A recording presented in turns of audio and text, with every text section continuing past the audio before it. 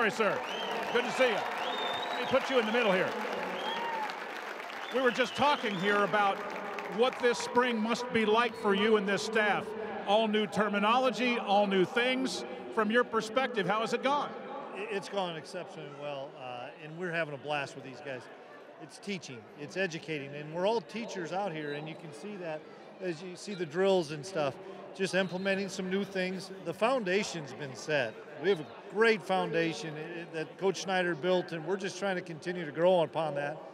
But it's been so much fun to watch these guys embrace the new voice in the front of the room, embrace the new coach that they have, and we're having our individual drills right now, and the guys are eager to learn, and this is a practice day for us. We have to continue to improve upon from day 1 to day 15, and we've seen great growth. I'll let Stan ask a couple here in a moment, but I want to ask you one here.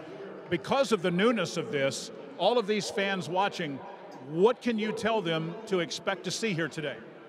A bunch of guys that love playing the game of football, that are playing for each other, that are invested in each other, take ownership in the program. It's their program, it's our program, it's the entire community's program, and these guys are having a blast. They're having a lot of fun. They're challenging each other to be great.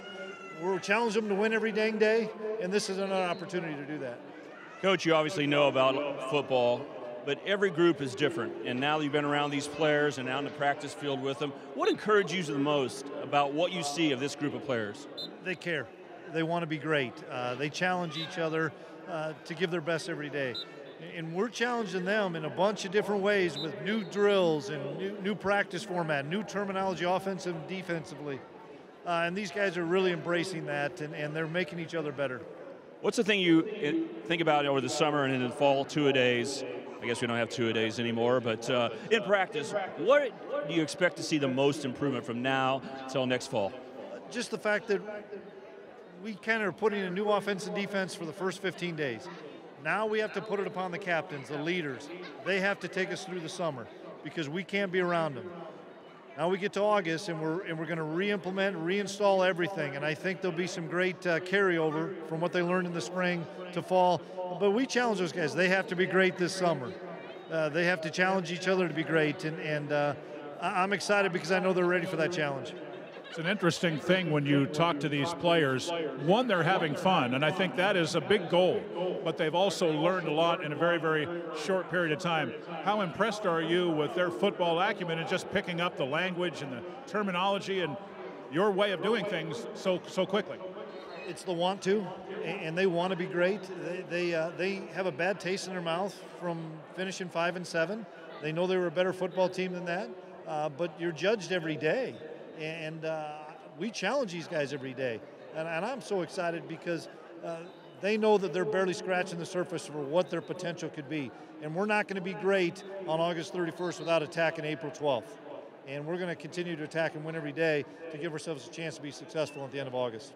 I know you've seen K-State fans all over the place, Dallas, everywhere. You don't get a chance to do this in the fall very much. What does it look like to see those fans ready to root for you? Well, they're going to root for us. There's nothing about me a part of this. It's about us, and it's about them, and it's about the community. It's about these players, and we're going to embrace this together, and we're going to attack it together, and with all of our help. And I know they're going to be crazy loud when we get to the season. Just trust the process on this. These kids are working their tail off, and we'll be ready to go at the end of August. How enjoyable has it been for you to be out there on the field teaching some players? I know head coaches don't get a ton of opportunity to do that, but I know you love doing it. I do love doing it. I would rather not do what I'm doing here and talking around. I'd rather be out coaching, but I enjoy talking about the game. I'm an old defensive back. I like to grab the safeties, the nickels, talk technique, talk terminology. I like to sit with the quarterbacks and kind of give them my knowledge of the defensive perspective. That's the game of football, is teaching, and those kids retaining some of that information. A couple of more, and then we'll let you get to work here. We've had an interesting week here with the Power Cat auction last night. It was your first. I guess I just want to ask you your thoughts of that and just what you've learned about Kansas State and K-State athletics in just, 90 days or so?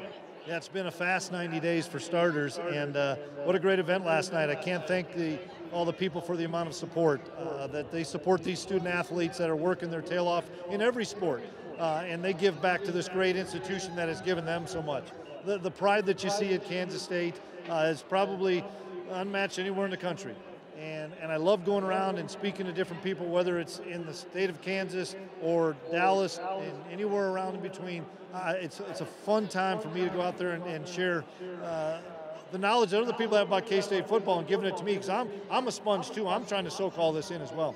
It's easy for us to stand here and say this, but we have been so impressed with your staff, and we're going to get a chance to talk to, if not all, most of those guys here in the next 30 or 40 minutes here. What was it like going through the process of hiring these guys? Many of them you knew, if not all of them, but to get them here had to be a big priority, and it worked. It definitely did, and there's a lot of great football coaches out there, but these guys are great men that care for kids, challenge guys, show kids that they love them, and that's something that's probably not done enough in this business. Is it's okay to tell a kid you love them.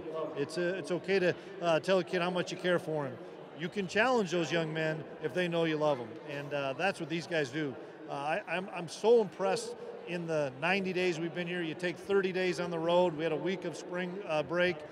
There's 5 weeks, and the relationships and the bonds that these coaches have built with these players is pretty remarkable. It shows you the high character and high caliber of guys we have here. I'll salute you on one more front.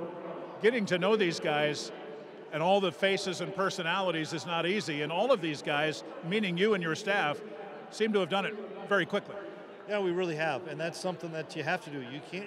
Nobody's a number. Everybody's a name, and it's really important when we see them in the hallways, or see them in the locker room, or see them in the training table, that you're addressing them by their name and talking to them about something, whether it was about how their day was or somebody in their family, and that's building relationships. And the tighter those relationships are, the more you're going to get out of an individual, because they know you care.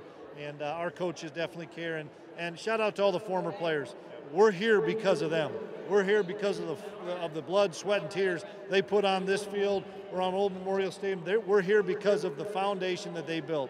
And we have an unbelievable platform here because of what those guys have done. So I appreciate those guys so much. Thanks so much for the visit. We'll talk with you in just a little bit. Thanks for your time, Coach. Thank you, sir. Appreciate it very much. Chris Klieman.